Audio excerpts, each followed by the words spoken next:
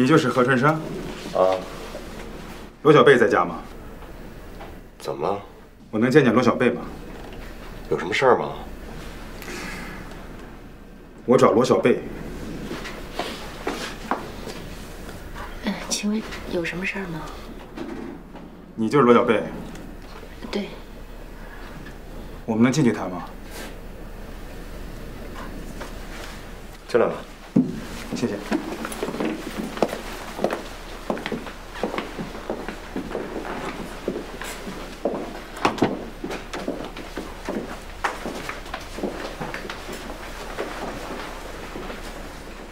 坐吧。你也坐。你好像是哭了，两口子吵架了？你们来不是为了问这个吧？说不定跟这有关系。今天上午你们是不是去过刘影路3号1单元201马小龙的家里？怎么了？是不是？是。去干什么呀？马小龙是我同学，他病了我去看他，我先生来找我。你先进去的，然后你的先生又跟进去，而且他在楼道里面大声的喊叫过，对吧？他找不到在哪个房间，就喊了2声。可是据邻居们反映，当时他的情绪很激动，而且是冲进去的。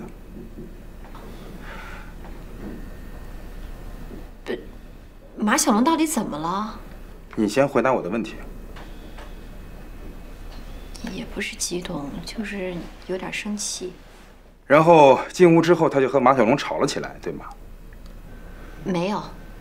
没有。不但吵了起来，他还动手打了他，是不是？对，我是打他了，但那都是误会。打了几下？打在哪儿？1下打脸上了。不，你们到底想问什么呀？莫名其妙闯到我们家来，到底是为什么呀？首先，我们是敲门进来的，不是闯进来。然后，我很遗憾地通知你们，马小龙在今天中午在他自己的家里自杀了。自杀了？是的，自杀了。自杀了。还有，我们在验尸的时候发现他脸上有伤。据邻居们反映情况，今天上午有一对男女曾经去过马小龙的家，其中那个女的好像是马小龙原来的对象。在马小龙的遗书里提到了你的名字。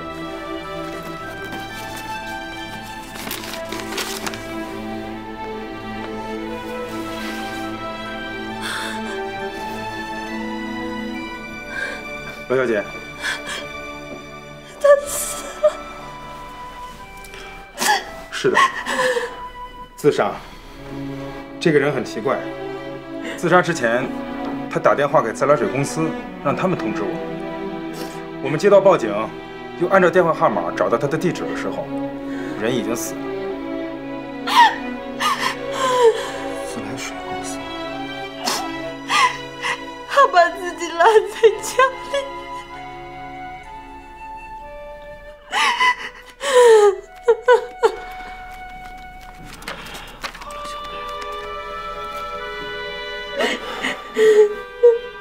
马小龙在遗书里委托你和何春生全权处理他的遗体，并将他的所有遗产无条件的赠予你们。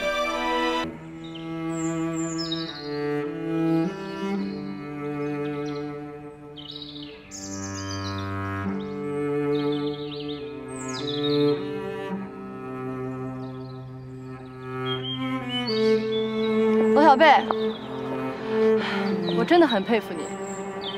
你不仅给马小龙和他的母亲买了墓地，还把他剩下的钱都捐给了孤儿院。这件事做得真的非常的好。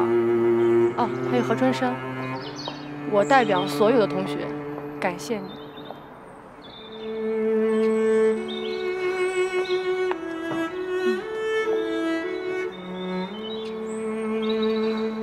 走吧，回家吧。当时要早一点劝他，可能就不会这样。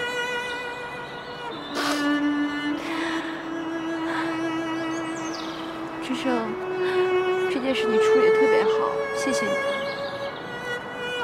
说远了，谢什么呀？我才是你丈夫。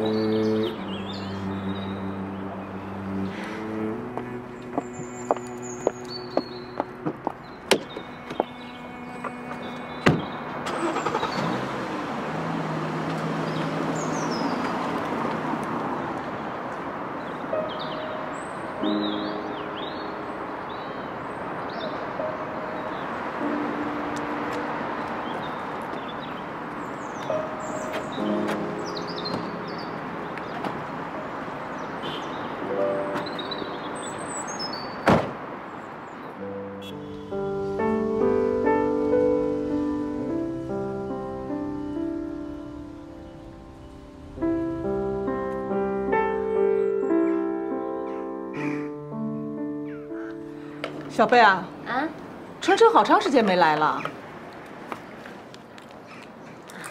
他忙，忙也不能半年的不见面呀。这个季节，正是给丈母娘家送鲅鱼的时候，他也不露个脸。妈，你要想吃鲅鱼，我去给你买去。我吃什么鲅鱼啊？这不是个讲究吗？你哥昨天买了2条鲅鱼给柳家送去了。我哥啊，你哥现在可变多了。昨天因为那2条鲅鱼，感动得如意好顿哭。姑爷要是不送鲅鱼，多半是小两口出问题了。你俩没问题吧？我们俩有什么问题啊？没问题就好。春生其实挺好的，本质好。张医生，哎，张医生，你看看谁来了啊？快来看！哟，春生啊！爸爸！哎，儿子，春生快来！哎呀，妈，我刚要拉客人去海鲜市场，看这鲅鱼挺新鲜的，你买2条。哎呀，刚才我和小贝正在说这个事儿呢。你好长时间不登门，我以为你跟小贝出什么问题了呢。我没有什么问题啊。哎，行了行了，鲅鱼来了，这回你高兴了妈？于妈，把鲅鱼放进去吧。哎，好嘞，给春生倒杯咖啡。哎，好，给你倒咖啡啊。春生，坐。妈，我不做了，今天星期天，送鲅鱼的人多，活儿好，我再去挣点钱去。哦，好。那你去吧，悠着点，别累着。哎，对了，我下午去你们家吧，4点左右。啊，那我下午也回去。妈，那我先走了啊。开车慢点啊。哎，我走。儿子，爸爸走了啊。跟爸爸再见。拜拜。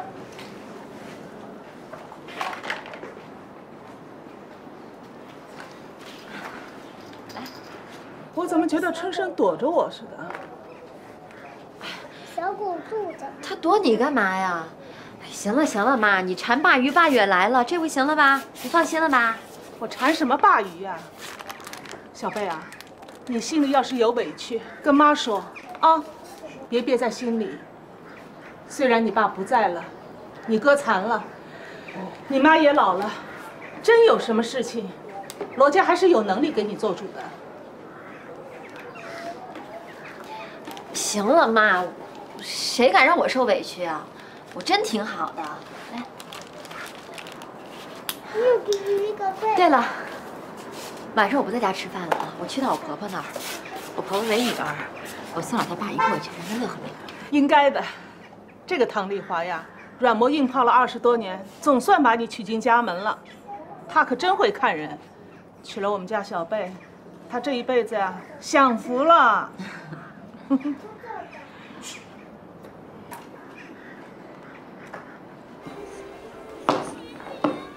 呦，哎，都在呢。汤儿，老张家有人吗？我再给送点。有人，去。哎呀，汤儿，你现在可真享福，包子铺不用去了。不去了，老胳膊老腿的，秋生又雇了一个人。哎呀，累了一辈子了，也该歇歇了。有福啊！你看你那俩儿子，再看看我那孽障东西，人比人气死人。哎，老李啊，听说你的存折让儿媳妇给翻了去了？别提了。你不是放裤衩里面去了吗？怎么能翻了去了呢？嗨，别再提了，从来啊不给我洗衣服，这不哪儿都翻不着，说出来丢人呐。